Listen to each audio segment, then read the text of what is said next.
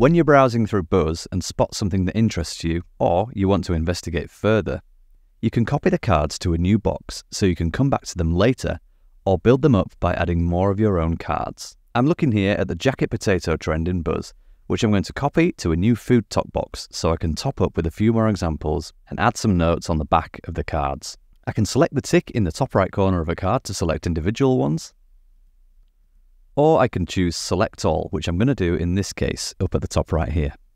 Select Copy, and I don't have a food top box yet, so I'm going to create that now.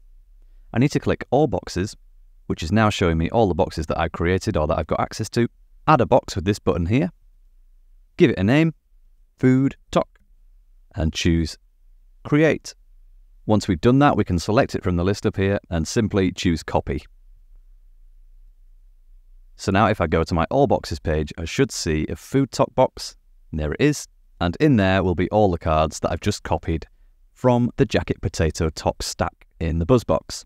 I can now edit the front and the back of cards, reposition them, and add more cards to get the box looking exactly how I want before I share it with the rest of my team.